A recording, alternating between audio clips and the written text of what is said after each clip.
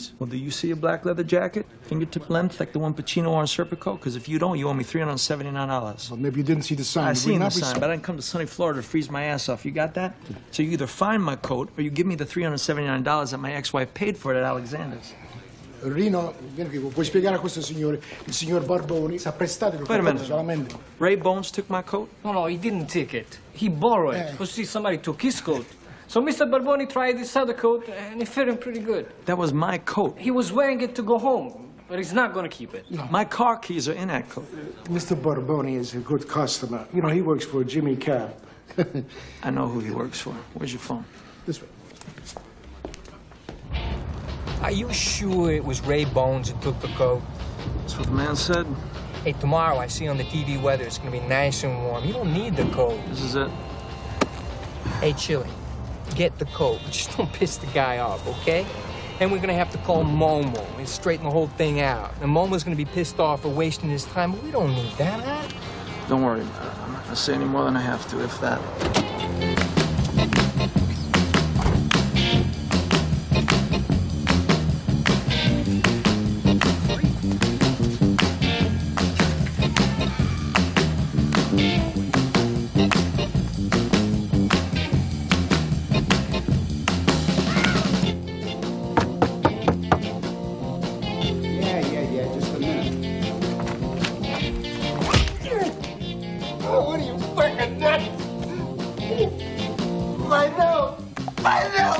To Hollywood to make a killing. My name's Chili Palmer. Chili's a gangster. Ran a club I used to play at for another gangster back in Miami. How is Momo these days anyway? Dead. So you make movies, huh? I produce feature motion pictures. I got an idea for a movie. Doesn't everybody? Yesterday you were a loan shark. Yeah, but I was never that into it. You think the movie business... Being out there on a deal that didn't go through, Harry. One that you don't want to know about. I don't know. All right, it's not the kind of thing you do. So I'm thinking, why not send your boy Chili Palmer? If he gets busted, hit on the head, you aren't out a thing, Harry. C-18. Magic number. Okay. I don't think so. I'm positive it was Susan Hayward. No, it was Rita Hayworth and Glenn Ford. Excuse me. Wait here.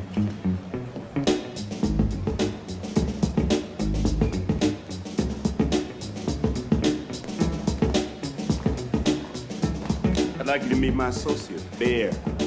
Movie stuntman, champion weightlifter, as you might have noticed. Throws things out I don't want. I think you ought to turn around and go back to Miami. You're a stuntman, huh? Yeah. You any good? Am I any good? Oh!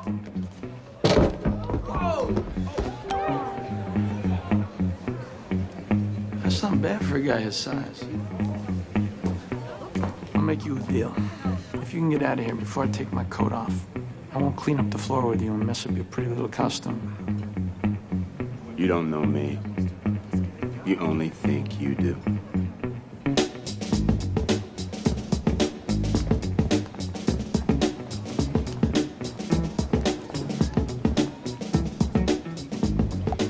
That guy is a stuntman. Jesus Christ!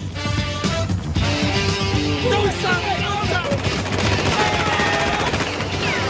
You guys are the dumbest bounty hunters I've ever seen!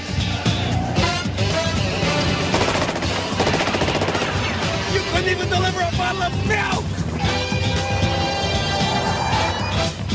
Tell you guys to do shut the fuck up!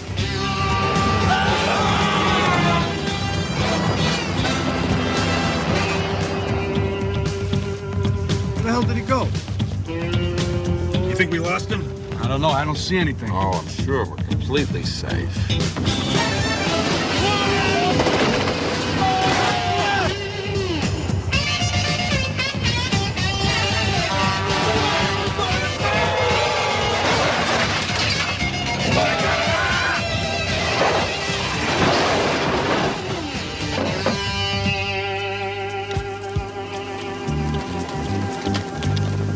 You all right? Yeah, fine. I'm enjoying it. Barman, give me a gun. No fucking way!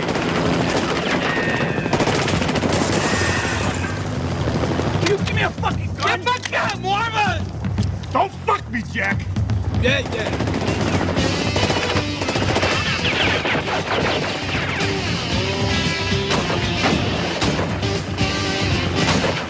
Shit.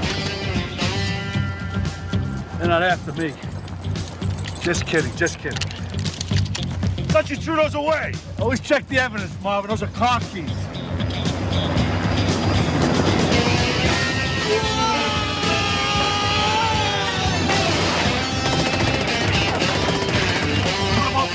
There goes $100 grand. 100? And he was gonna pay you 100? Why? What was he gonna pay you? 25. Oh. Son of a bitch.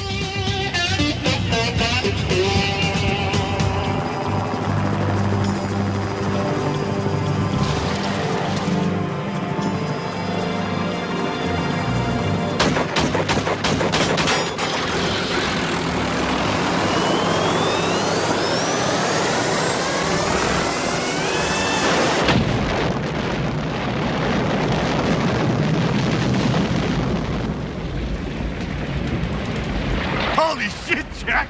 You got him! Marvin! Your mother ever teach you how to talk nice to people and not shoot at them? Charles Grodin is an accountant who embezzled $15 million from the mob. It is truly in your best interest to just relax. I'm totally relaxed. I want this guy taken out, and I want him taken out fast. The mob wants him dead. The FBI want him alive. I'm going to bring him into federal court. Do I make myself understood?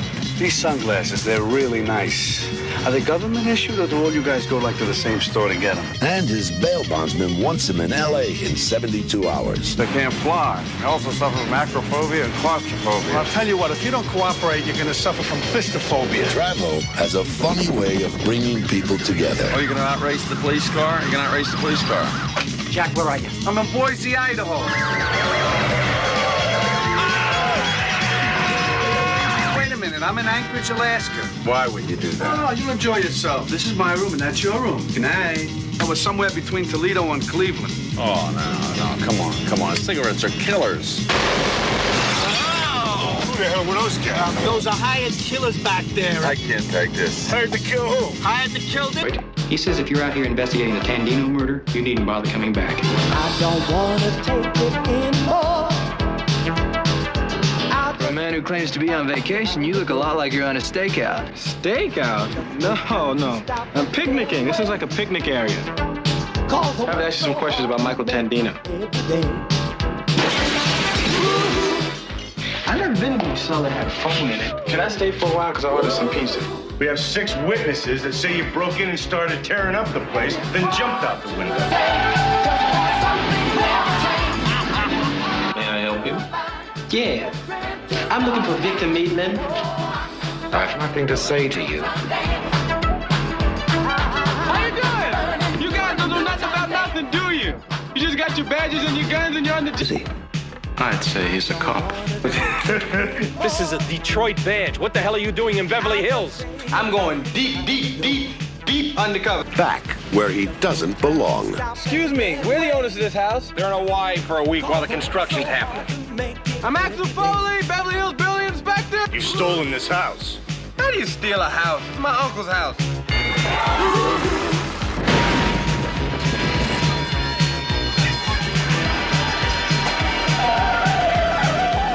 Reunited with all his old buddies.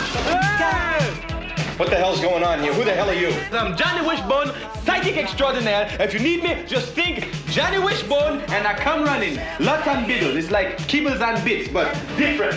Oh, this is a big mistake, a big mistake. Would you lighten up and take some risks?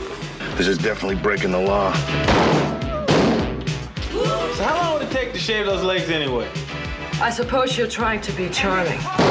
Actually, I'm just offering my grooming services. Well, let's see.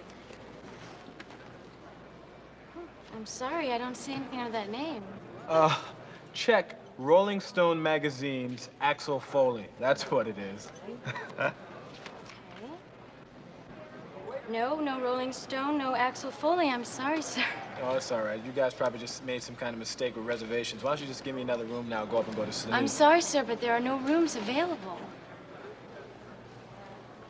Don't you think I realize what's going on here, miss? Who do you think I am, huh? Don't you think I know that if I was some hot shot from out of town that pulled inside here, and you guys made a reservation mistake, I'd be the first one to get a room, and I'd be upstairs relaxing right now. But I'm not some hot shot from out of town. I'm a small reporter from Rolling Stone magazine that's in town to do an exclusive interview with Michael Jackson that's going to be picked up by every major magazine in the country. I was going to call the article, Michael Jackson is sitting on top of the world, but now I think I might as well just call it, Michael Jackson can sit on top of the world just as long as he doesn't sit in the Beverly Palm Hotel, because there's no niggers allowed in there. Excuse me, sir. It seems that we do have a last-minute cancellation. There is a room available. It's a suite, but I'll only charge you the single room rate. Thank you. I'm sorry I got upset. It's probably from jet lag or something. I'm very tired. I understand, What's sir. the rate, anyway? That'll be $235 a night, sir.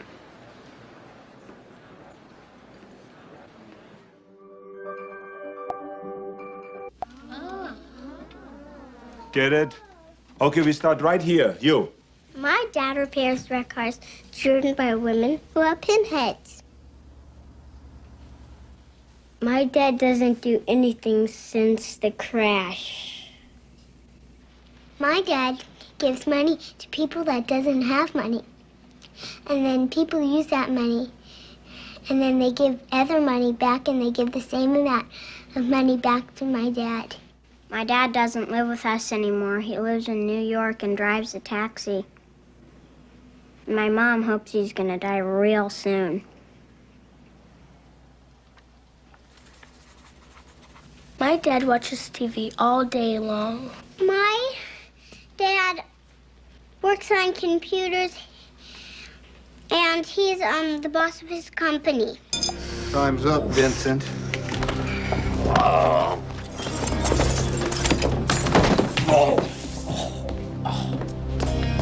You hit me because I didn't feel a thing. No! I felt that.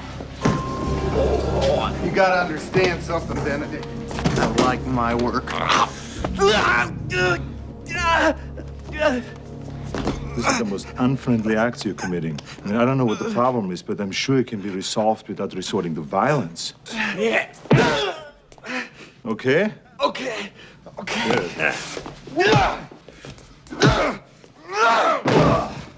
You moved too soon. He did? Ooh, a little chest pain. And the first rule in a crisis situation. You negotiate first and you attack last. Well, you negotiate first and then you attack. You never negotiated. Nah. You don't know what kind of an enemy I am. Who are you? Oh, I'm Vincent's brother.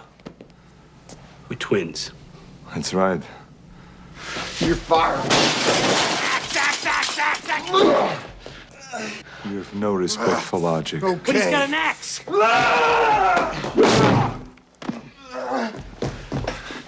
And I have no respect for those with no respect for logic. You're a very stupid person